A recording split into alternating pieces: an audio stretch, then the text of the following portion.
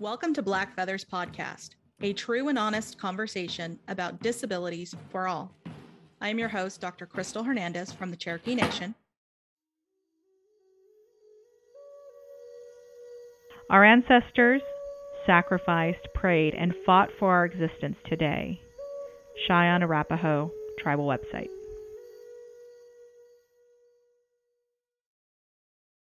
Welcome to Black Feathers Podcast. This is our sophomore year, and we could not be more thrilled to be back. This is Season 2, Episode 1. It is my honor to have 3 guests from the Cheyenne and Arapaho tribes of Oklahoma with us today. Welcome to Black Feathers Podcast, Mary, Megan, and Carrie. I would love for each of you to take a moment and introduce yourselves, who you are, what it is that you do, and anything else that you think is really important for our listener to know. I'm Mary Davenport. I'm with the Apache tribes of Oklahoma. I'm also a Kiowa and Navajo descendant. I was born into the Tohalini clan and of the Plains Indians. And I'm a school social worker in western Oklahoma with the Cheyenne and Arapaho tribes.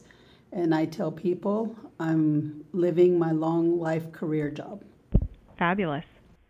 Okay, this is Megan. My name is Megan Hart. I am Ojibwe from the Red Lake Nation out of Minnesota. I've been here with the Cheyenne and Arapaho tribes since 2003. I've also been the program director for the Cheyenne and Arapaho Child Development Program since 2003 also. So I'm pushing on year 21 of being here with the tribes. My main role is to oversee our federally funded Child Care and Development Fund, which operates 2 tribally operated centers, and we operate a tribal child care assistance program that helps with tribal subsidies for child care services. Hello, this is Carrie. My name is Carrie Whitlow. I am a Cheyenne Arapaho citizen of the Cheyenne and Arapaho tribes of Oklahoma. I am also Kiowa and Creek from here in Oklahoma. I have lived in El Reno all of my life, El Reno, Oklahoma. I currently serve as the executive director for the Cheyenne and Arapaho tribes Department of Education. I've been working with the Cheyenne and Arapaho tribes in a leadership/management capacity since 2006. So I've been here for 18 years. And I've been with the Department of Education for the past almost 9 years this month. So I am blessed and fortunate to have a job that I enjoy. Our main priority is to help our Cheyenne and Arapaho students and families on their educational journey. And for the Cheyenne and Arapaho tribes, we focus a lot on services, program services, and how we can get those services into the hands of our people, most importantly in western rural Oklahoma. And I think our department does a really great job as far as being innovative and doing the best with what we have. Thank you. The 3 of you sound so diverse, but yet so unified in what your mission is in life, is to really be a person of service to help our people and keep our circle strong. And so thank you for the work that you have all done. It sounds like you've been doing it for quite a while. Can you tell me a little bit more about some of the different programs? Each of you referenced different areas of focus, but yet a combination of area of focus as well. I would love to know more about the specific services and or the footprint and how you are serving our young ones living with disabilities, specifically intellectual and developmental disabilities, if you can.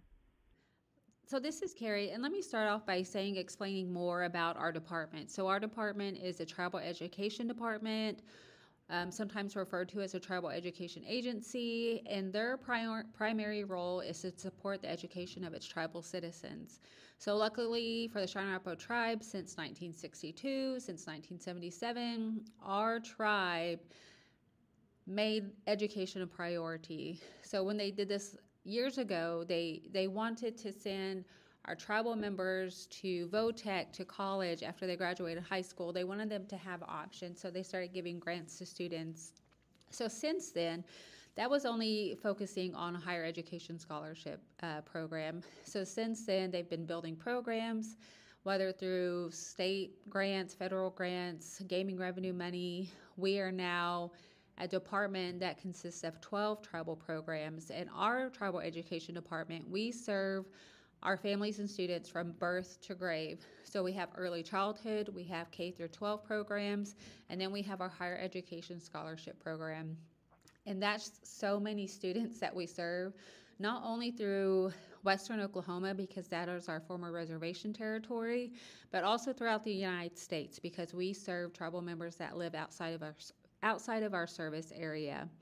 So right now, school-age children from 3 to 18 years of age, we have 4,031 students that are eligible for our services. Now, some of our programs can only focus on in our service area. So that's where you're going to see where Mary's program, they are funded by gaming revenue. So they only serve here in Western Oklahoma a certain age group. So, and then also Megan's program, she receives gaming revenue, state and federal. So then she has a whole different set of stipulations and students that she serves, families that she serves. But overall, our whole mission is, like I said, to support the education of our tribal citizens, that journey. And as long as I've been here, education is just always changing. It's always evolving. So we have to do that as well. Most recently, you all are aware of COVID, and the mental health has become an issue that we are trying to address. Behavioral health, there's things that we're trying to do. But then also, you have to understand that our department is also limited sometimes too, because we don't always have the money, the gaming revenue money that we need to help service everybody. So we rely sometimes on federal grants to get us money to do these certain projects. And so that's just kind of big overview, big picture of our department, and then our programs that fall under our umbrella of services. So I'll go ahead and let Megan talk about the programs that they work for and the services that they provide. This is Megan. Again, I am the program director for the Cheyenne and Arapaho Child Care Program. So we receive funding from the Department of Health and Human Services through the Office of Child Care. And our primary funding is to support and build the supply of quality childcare services for tribal members within our service area. So eligibility for our program is two-faced. We have two actual separate programs. We have our tribally operated centers, which we provide direct child care services from children from 6 weeks to 12 years of age, and then our tribal child care subsidy assistance program, which we help with the cost of child care. To be a participant in that program, you have to be income eligible and either in a work or an education program. The child has to be enrolled with a federally recognized tribe. It doesn't specifically have to be the Cheyenne and Arapaho tribe, but the child does have to be enrolled. They have to live within our service area, which covers 11 counties here in Western Oklahoma. Some of the initiatives for our funding is that in our plan, when we're writing our grant, is that we state that we prioritize children with special needs. So children with special needs, they sometimes depending upon the type of childcare they need, their childcare provider may receive a higher tiered payment for services if they need more care, if they need maybe for that center to focus on having more aides in there to assist with the children with special needs. We'll pay that higher rate for a child in that facility. That also means that maybe that child would, their family may receive a break such as with a copayment if it's waived in determining what that special need may be. So we have a few different areas as how we service within our payment for providers with children with special needs. We also have a component that we provide grants to our tribal operated centers and to our providers that allows for quality initiatives. So one of our main areas that fall under quality is also helping within special needs for infants, toddlers, and school-age children.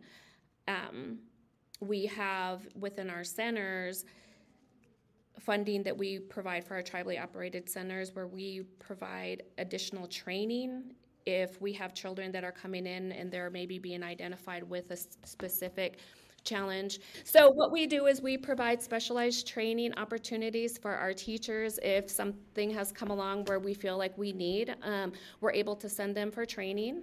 We're able to utilize state like child care and resource referral programs that sometimes we can have trainers come in and work directly with our staff, not necessarily maybe the child at that point, but with our staff on how to work with children that may have some challenges that we're not 100%, educated and have the right training at that time, and then we're able to attain it for our staff.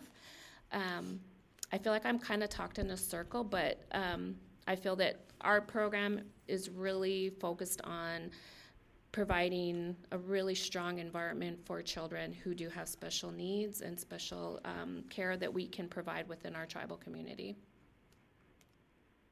So I will tell you, just listening to you talk about the wide array of things that you're doing and responsibilities that you have, one of the things that I loved is that you say, no matter what it is that the child and or family is coming forward with, we will figure out how to find the right training to accommodate this quality of life and to ensure that we're providing the very thing that's going to help you. And I love that you have that philosophy. So thank you for sharing that. Just tying in on that, that is one area that I think that's different within our tribal childcare operated centers, is that we really, the last effort that we've ever made, we really try to exclude any expulsions and excluding any child from childcare. We know that that's not the case in a lot of our private daycare centers. If they face a challenging behavior, and especially in this 0 to 3, they tell the parent, I'm sorry, we can't provide services anymore. That, unless we've exhausted every resource, that is usually nothing that ever happens within our tribal child care centers. So we really push for that also. I love that you say that, because every time that I talk to groups of people throughout the country, that is one of the things, as a parent of a child with special needs myself, that is one of the things that we hear often, is that there is a disconnect between accommodation and inclusion for individuals who may have a unique difference or a unique challenge or a history or whatever the case may be. There's a million reasons why centers or facilities or people find to exclude somebody. And I love the fact that you're saying that's not the approach that we take. Instead, we say, how can we include you, and what do we need to do so that we make this inclusion feel more at home for you, and the outcome's better. You have a positive outcome with what it is that we're doing with you. So thank you for doing that, because it is a unique perspective, and it is a twist on what we hear more often than not. Yes, and it changes the track that child may be on. We know that once, if we can intervene and we can get those interventions in early, it just, they roll out and they're able to go into Head Start, and then Head Start's able to pick them up and maybe, provide ongoing services there, and then they're ready for school. So, yeah, we definitely want that to change for our children. And I wish we had more slots in our child care centers, because a lot of our parents that we do, provide in other services, sometimes they just have gone through 3-4 daycares, and they just end up having somebody keep their child at home. And I feel like that sets them back also, because then they really aren't receiving any services once they have no connection to the outside world.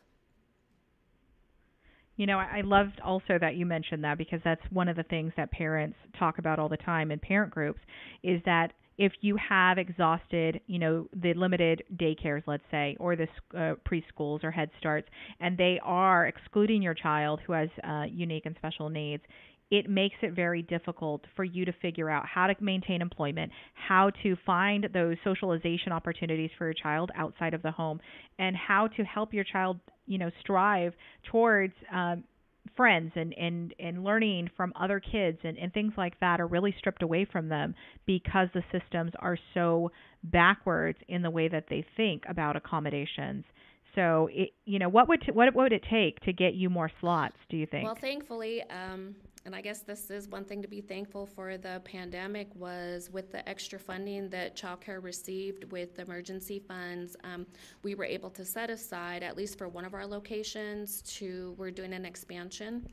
So we broke ground, we're ready to add more slots, and our waiting list is at least 60 plus kids wanting to get into this facility. So we're hoping that we can pull in some of those children into our expansion and have more space for them and get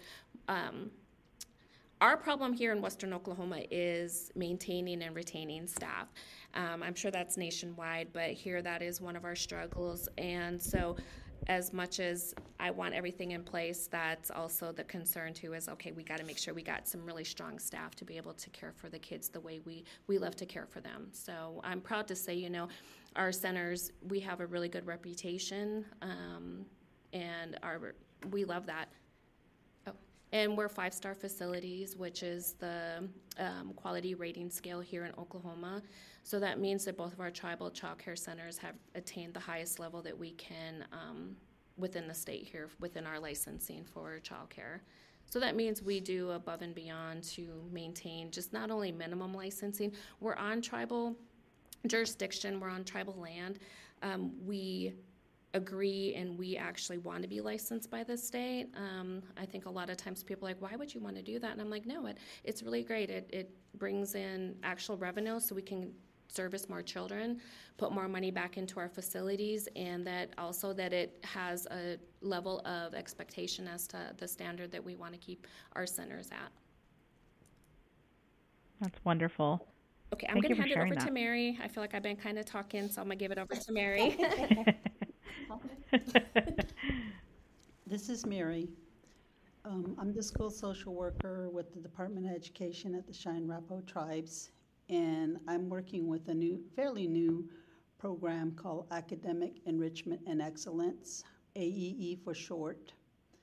And we currently cover about 10 different schools in Western Oklahoma, public schools.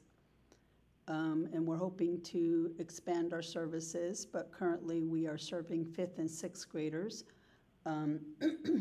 My services at times may go past that age group just because there may be situations or circumstances around the students with siblings or family that is impacting their learning ability in the classroom. So I don't just limit the service to the 5th and 6th grader in the classroom alone. As I mentioned early, this has been my lifelong dream job to have. I graduated with my bachelor's in 1991, and I waited many years for communities and schools to recognize the need for school social workers. And not many do, because our role is different than that of school counselors and other professionals that are needed and good in the school, but they are not the same as myself. School social workers are primarily advocates. We advocate on behalf of the families and the students, and that's what I see myself as, is to be there for the student and the families and help them do the best they can and succeed over and beyond in the school systems that they are in. Currently, I work based off of referrals. An individual or their family can refer them to me, or somebody at the school can refer them, or another professional can refer a student to me for services. Then I meet with that students. I cover right now a great wide variety of services. I do everything from individual counseling, mental health and behavioral wise, to consultations with either students or staff at the school. One of the things I have been working on is identifying and working with parents to become more active with their students that have 504s or IEPs. And this is a slow process. And a lot of it is because families and parents are not comfortable in coming forward when their student has needs, or they don't have a full understanding of what's going on around them. So one of the things that I like to do as a professional is I like to start off with understanding where the family's coming from. Because each family has their own values and their thoughts of what the needs of a student or a child is.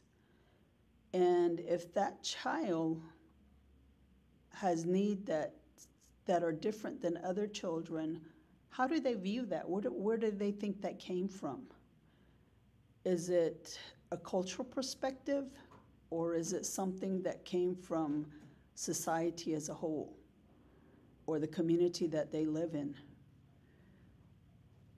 And the other thing is I like to visit with the schools and find out with them, why have they identified this student with these needs? What are the intellectual disabilities or the special needs they feel that this student has had? Give me some history. How did you come to this conclusion?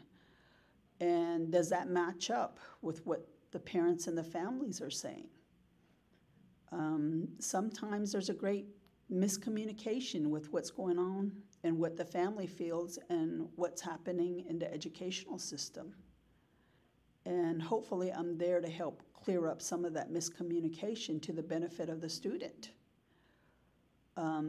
Because each one of our people, regardless of what tribe you're from, we have our own history and beliefs of what happens to our children, what they grow up in, and what affects their life mentally, emotionally, and spiritually.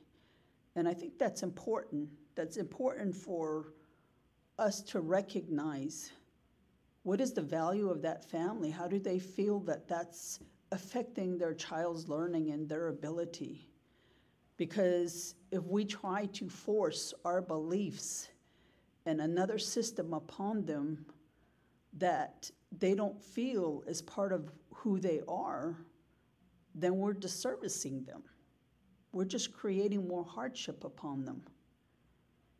And so I feel like that's part of why I'm here, is to help be a voice for that and to help build that bridge and that communication, not to just convert them to a system, but to help them stand up for what is right for them and what they feel is best for them. And I think that's important because we are still working with these young people and these students in the young years. They still have a lot of transition ahead of them. They still have a lot of learning ahead of them. And a lot of times, as school go from year to year, a lot of times teachers, educators, unintentionally get focused on what's happening that year alone. And they don't think about what's going to happen the year after, or when the student gets to high school, or what's going to happen when they're in college, or how that's what they're doing now is going to affect them down the road. But I feel like I can help that family, and I can help that student, and maybe even help the teachers to plan for that and to prepare for that, so we're not living in cubicles year to year, but we're actually moving toward a journey that's prosperous. Because when you look at statistics, a lot of abuse that happens to elder people comes from unmet needs. It comes from disabilities of some sort or form. And one way to curb that is to help adults with disabilities and elders down the road with disabilities learn to be independent and functional as possible, early on as possible. So when I look at these students, I look at not just them as a student that's 10, 11, 12, but I envision them at 20 years old, 30 years old, 40 years old, and hopefully give their parent a peace of mind that these are going to grow into young, healthy adults that can care for themselves. especially when they have intellectual disabilities, giving them that understanding and knowledge that they can still have jobs, they can have careers, they can do things that they can take care of themselves, and they don't have to worry about them and think that they have to be dependent on somebody else. So that's just, I think, a small, hopefully, view of what I do, which is very broad. And hopefully we can add more people, and I think that is Carrie's plan. I believe we've been successful. We've been building families one at a time. Every year my goal is to reach out 1 or 2 families a year, and so far I've met that goal. And I just plan to keep building on that and add more people that really have a heart to service the people in Western Oklahoma. That is so beautifully stated. Can we replicate you everywhere? Yeah, she's a gem.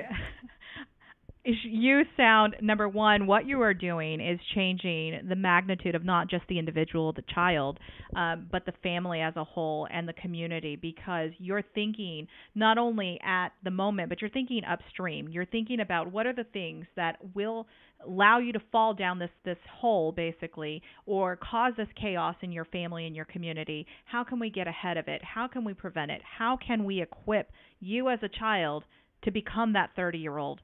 How can we equip you to be that 60-year-old? And so I think that's wonderful. The other thing that you said that really resonated with me is stop forcing the system upon the person and instead listen to the person and figure out how to support the person with the pieces of the system. And so I really do appreciate you sharing that, because we do have better success when things are individualized, when we fill gaps in the person's life, but more so when the person feels valued and heard, and we do not strip away those protective factors from them that keep them grounded and rooted. So wonderful. Carrie, did you want to share more? I just want to say, so this is Carrie, that both Megan and Mary, we need more of them within our department, and we're currently in the process of searching for grants to kind of build on the school social worker, because like she said, we have 10 school districts we're partnered with in her program only, and there's just one of her, so we need more of her, not only in that role, but I think that she be able to train them, because of her way of thinking is the type of thinking that is valuable and, a great asset to our department. The other thing that I want to share about both of these ladies, and this is why I had asked them to join me on this podcast and this conversation, because the work that they do and how long that they've been in their fields, they make my job easy, because they teach me, they educate me about what we should be doing, what we could be doing. And so this past year, Mary, I've sat in with her some meetings as we built this AEE program, because it did come from the result of a federal grant with the Office of Indian Education. And so it was an NYCP grant. And what was unique about that grant is because they wrote in a school social worker, and that has never been included ever before here with any of our grants. We saw that there was a need for our families, and sometimes that's, like she said, where we live in Oklahoma, in western Oklahoma, it's these rural communities. We are on former reservation territory. Our kids are always going to be different, and not in a bad way, but just because our kids are identifiable, meaning that they look native. Our boys still have braids. Our names are still reflective of, our original families. We have Young Bear, we have White Skunk here in Western Oklahoma. And so when our students are stepping, and our families, into these school districts, like you said, with this system, we all know the education system was not built for us, for us to succeed. In this system where there's distrust, where there's discrimination, there's prejudice, and the school system looks nothing like them. So they don't have teachers, they don't have counselors, administrators, nobody that looks like them. the curriculum isn't reflective about who they are as Cheyenne and Arapaho people. Not even Indigenous people are included in that curriculum or those books. And so there's a lot of distrust from our families with the school district, but this is where all of our students go to school, is in these public school districts. And so our role as an education department is to, even myself, going to a public school district in a predominantly white system where, your identity sometimes comes, is affected by that, because like I said, you don't see yourself in this system. In your home you do, at school you don't. And so whenever you're experiencing the discrimination or the prejudice because of the way that you look, that affects your identity, and it affects how you feel about yourself when walking into the system. And so even us, when we're going into these school districts and wanting these partnerships, we have to put that bias aside to say, I'm here to make the experience of our students and families better now, meaning that let's create a partnership, let's have a positive working relationship where when our students come through here, they're going to benefit from our services because we can work together. We have shared values now. We have shared educational outcomes for our students and families, meaning that, if you're receiving impact aid, you're receiving Title VI dollars, you're receiving JOM, all of these services that sometimes they need to understand why they're receiving those services, and they don't, because of treaties, because we exchange land in exchange for that. They promise us education and health care and all of these things, food. And so our job is to get those administrators, those school districts, those teachers, those counselors that our students, may look different. They may have a different experience, but they're just as worthy as your predominantly white students here in this system. And I don't mean to be, I don't know how to say this, but, we're kind of located towards Oklahoma City, where we live in El Reno, where Concho's located. But the further west that you go, the smaller the town gets. And sometimes the experience, gets worse in those areas because there's not a lot of people out there that look like us. And so slowly we're trying to make things better, but like Mary said, it's a slow process, but we're hoping that it's helpful to our families, and that one thing where I can say that where we've made improvement is that our families do trust us. We're earning their trust, meaning that they email us and they call us when they have a situation, and they either want our feedback or they want us to sit in a meeting with those school districts just to make them feel comfortable going in. So that happens a lot, where we just act as liaisons and helping, the family understand the school district, and vice versa, the school district understanding the family. But I believe that begins because we're fortunate. Like I said, our department, we start offering services in early childhood from 0 to 13 years of age. And then we have Head Starts that's included. And I would have invited her today, but she's on vacation leave today. So we have 3 Head Starts in Western Oklahoma, and then we start picking up those students with services from K through 12. So, I think we're making progress. We're expanding, constantly trying to think of how we can get more funding to expand our services and the need that our families have. I love that you mentioned just the evolution of things and the trust that you have to build, because a lot of times, one of the graphics that I talk about when I talk about equitable services, there's a graphic I use, and it's a large building. It's very tall. On top of this building, there are all these utopia of services, so housing, food security, safety, mental health, education services, protection, advocacy. All of these things are on top of this tall building.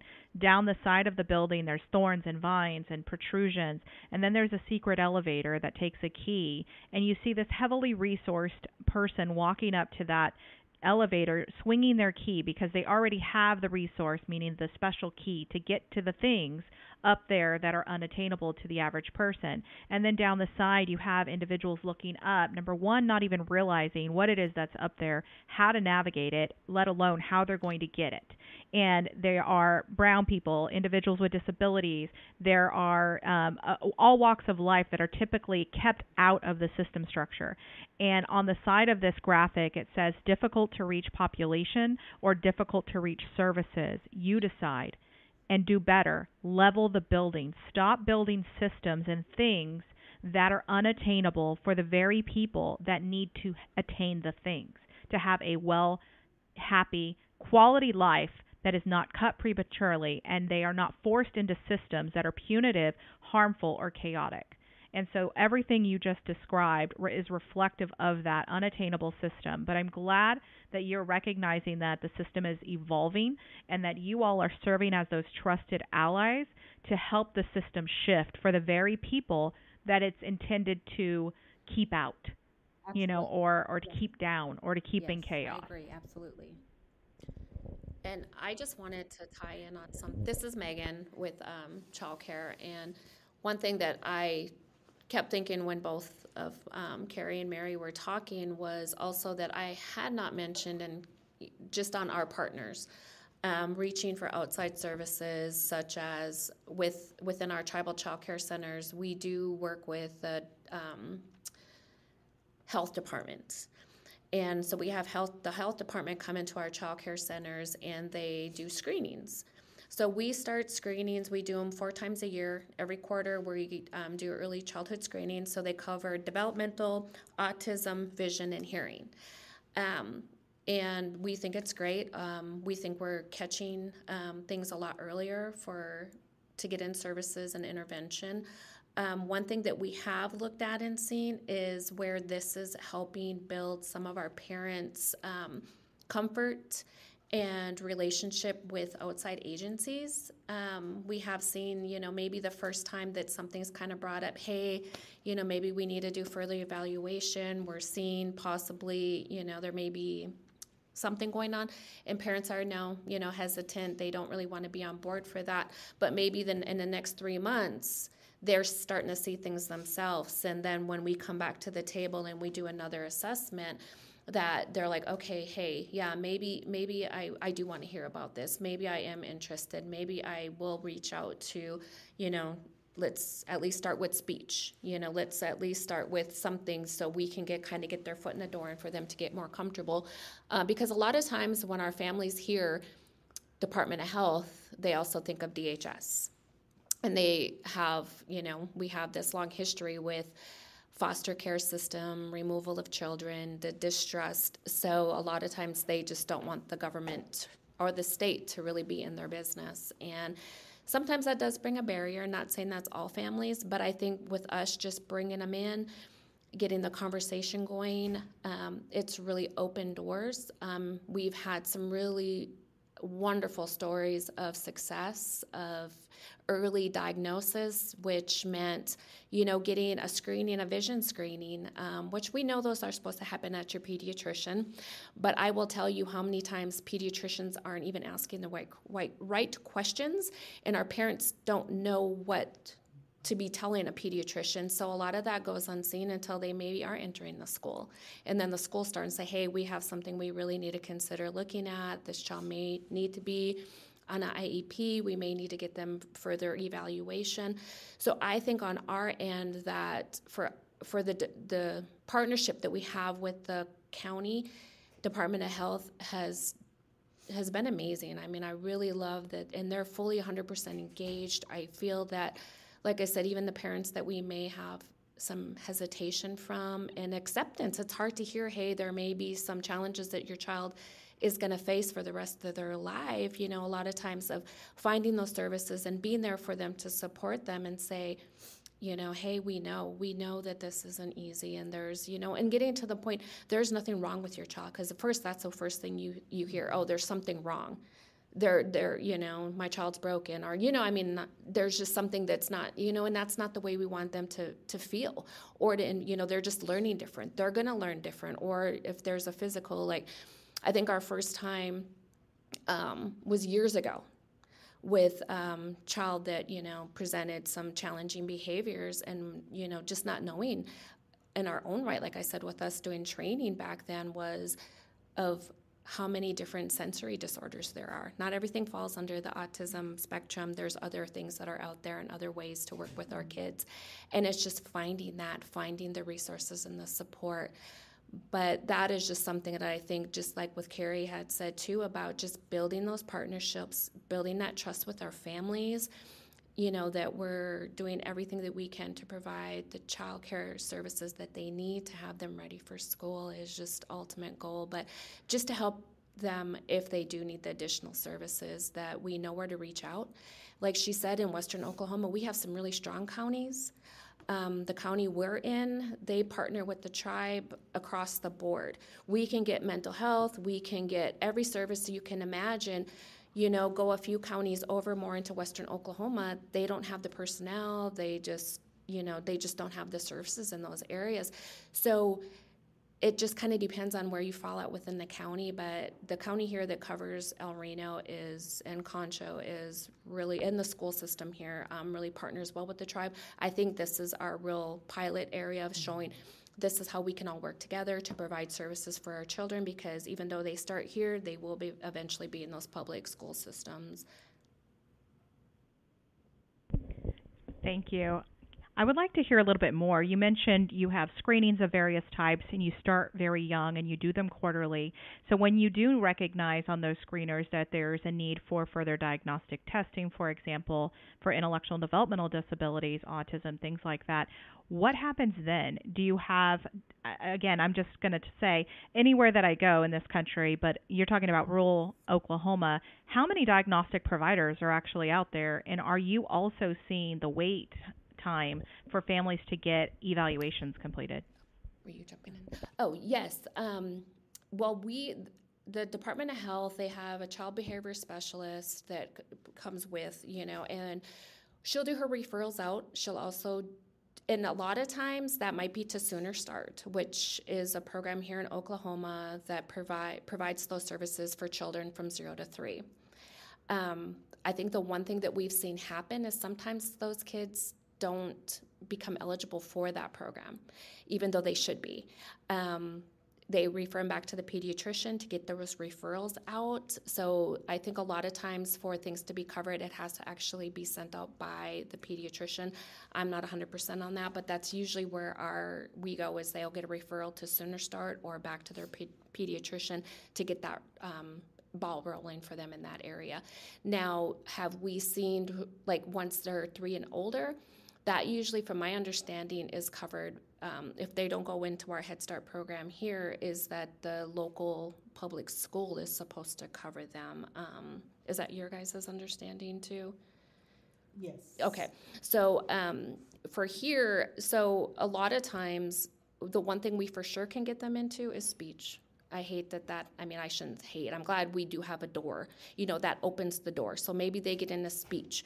Then they say, oh, well, let's get them evaluated with occupational therapy, specialists to come in. Let's do developmental specialists to come in, and do an evaluation. So is it all inclusive and covers every spectrum, and, we get everything that our children need? I think there's a definitely a, what do you call it, a gray area on that. IHS is a big service provider for a majority of our families. They're very limited. A lot of times I'm not sure how many providers they actually even have that do those evaluations now. This is Mary. Okay. The IHS in Western Oklahoma has really been struggling in the last 2 years to stay fully staffed, even in their behavioral health. And the service providers that they do have are via Zoom or telehealth. That's what I meant to say, telehealth. And that's not something you can always do when you need to do assessment and testing. My last information, which may not be current, was there was still a 2 to 3 month waiting list just to see a psychologist or a psychiatrist in Western Oklahoma. So that's pretty lengthy. However, in other parts of Oklahoma as a whole, just to have an evaluation or assessment is up to 6 months. Some are told a year waiting list. Thank you. Yeah, that's definitely on par with what I've heard. Again, depending on your payer source, your region, who you know, who you don't know. Again, going back to that shiny key with the resource, right? Your wait time can be 6 months, a year, and in some instances longer. And so I was just curious if you all were seeing that similar type of pattern. And I know Indian Health Services, IHS, is definitely working towards, trying to staff up. And I know that, anywhere you go in this country, healthcare is very difficult to, one, find staff that are, available, two, quality staff, and three, keep staff. And so I know that you all are sharing that you're seeing some of those similar types of things there. And that impacts, unfortunately, ability to get into services, speed in which you can get into services, and the robust structure or lack thereof of services. So, but screening is important. All of those things are really important for us to continue to do because our kiddos need that, our families need that, and I too have gone that journey where you are anxious, you are worried, you are trying to figure this out, and then sometimes you have that moment where families aren't ready to accept that information, and when they do accept that information, then they don't know what to do with it because there are a lack of service providers for various things across the board when you're dealing with intellectual and developmental disabilities in particular. So I completely understand that. And I also have heard over and over the similar thing that you mentioned. We may cover as a tribe, we may cover 10, 9, 8 counties, 11 counties, 14 counties, but they're not all resourced the same, and not all partnerships are available the same way because of, either their own limited resources, politics, distrust, or whatever. And so I know that we've talked about a number of things in a long, short period of time, and I was just curious, what else are you seeing when you're looking at these families and these children with intellectual and developmental disabilities?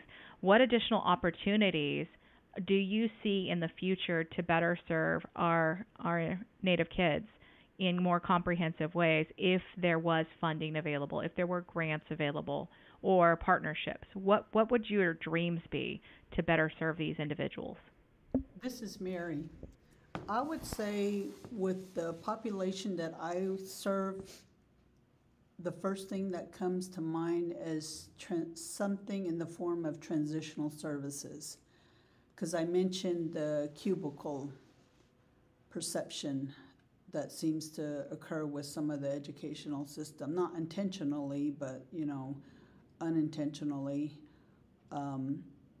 But definitely some kind of transitional service. I believe that the tribes, we are able to do that at a certain degree, but overall, I think there needs to be more transitional services, helping them in some form, as well as maybe for those that need it, a more of a form of a wraparound service, possibly.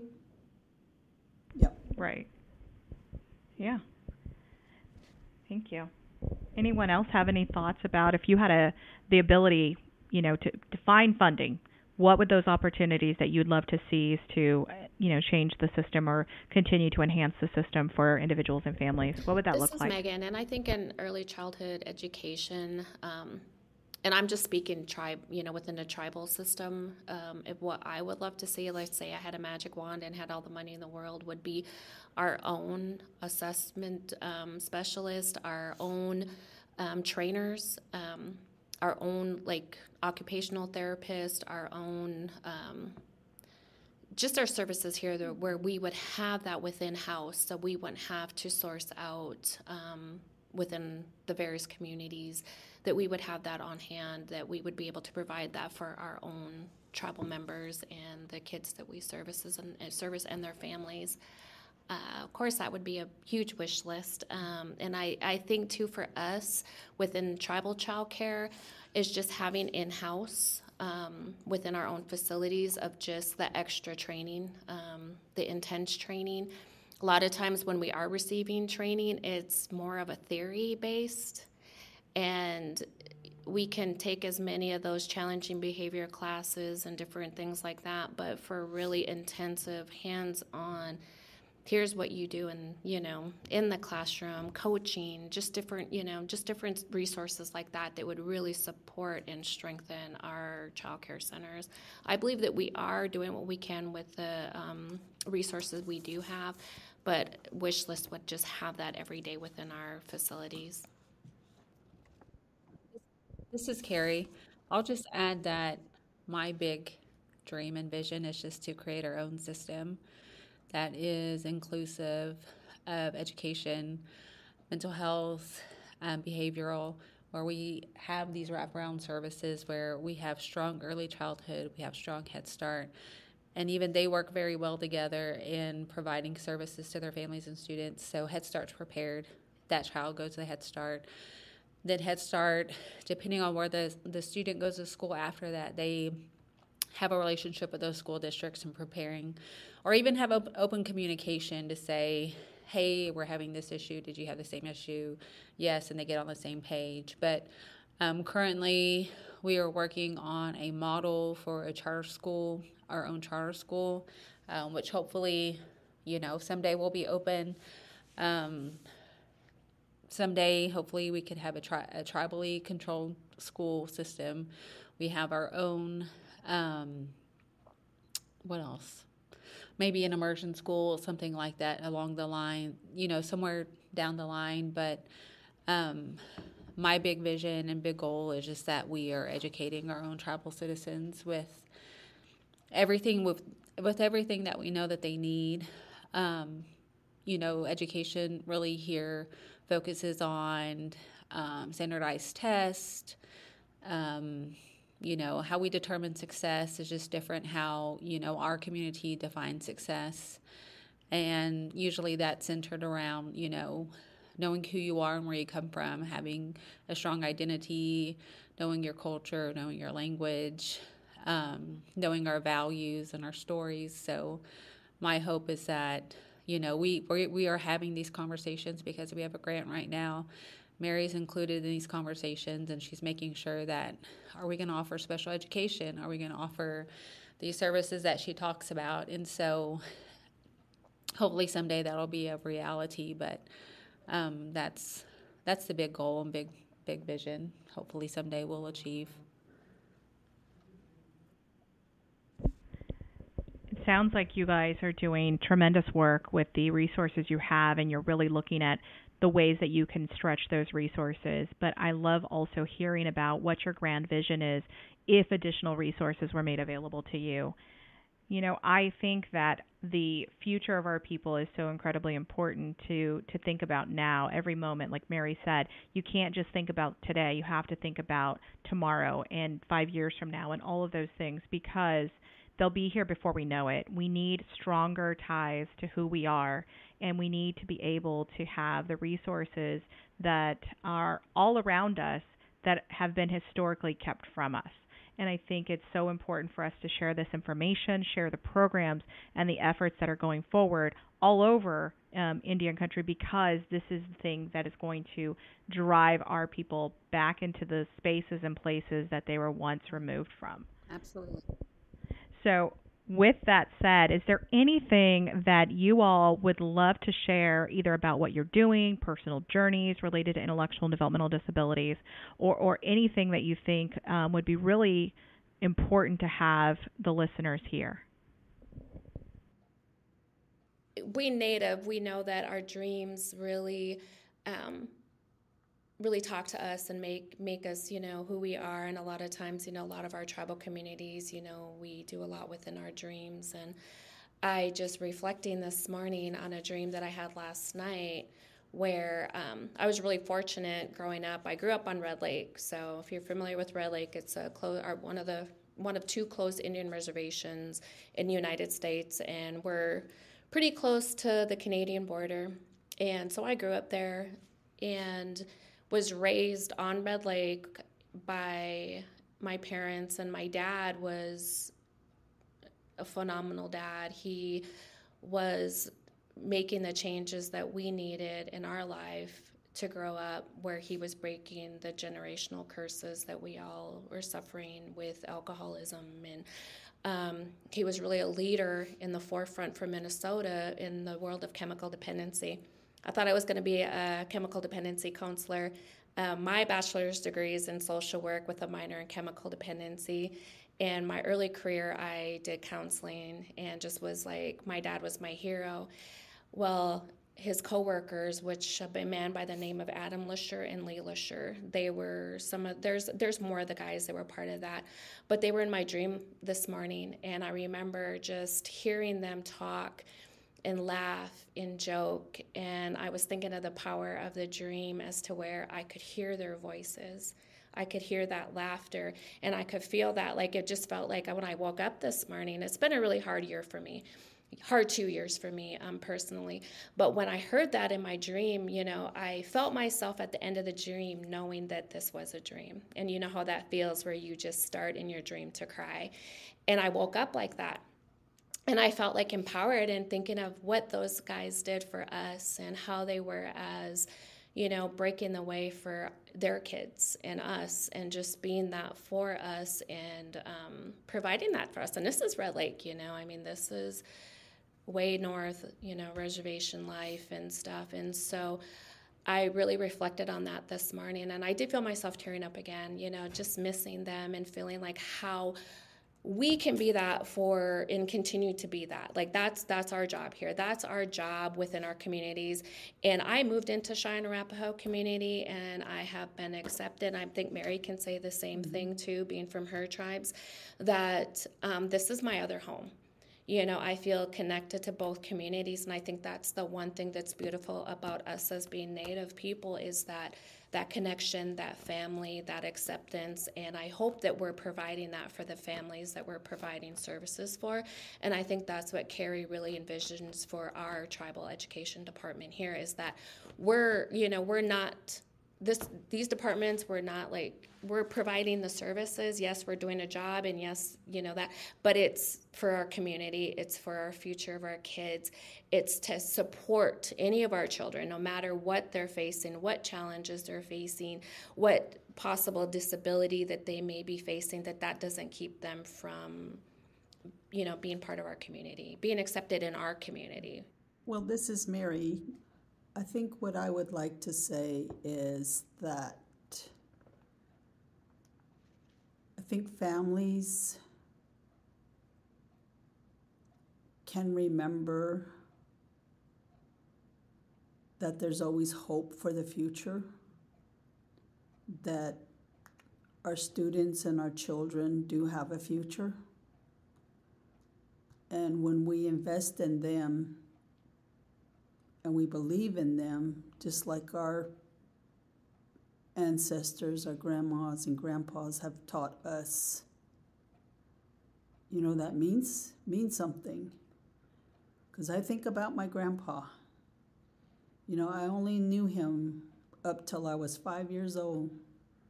But the short memory I have of him lasted me a lifetime. And it gets me through some really hard days sometimes. And so whatever love and compassion that you have to offer your nieces, your nephews, your grandchildren, don't ever think it's not enough, because it is. It might be that very act that gets them through that day and their lifetime. Hope is a powerful thing. Thank you for sharing that, Mary. Judge not by the eye, but by the heart. Our first teacher is our own heart. Cheyenne saying.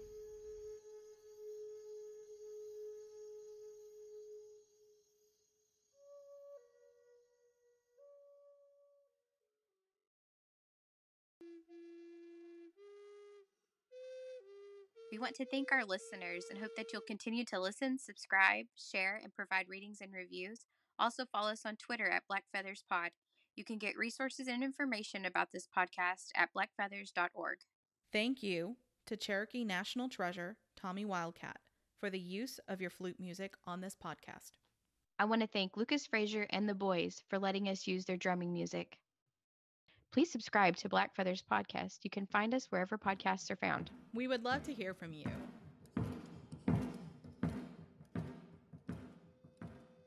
Tell us about your journey with disability and guide us on future episodes of Black Feathers by visiting blackfeathers.org and answering a few short questions at the bottom of that page.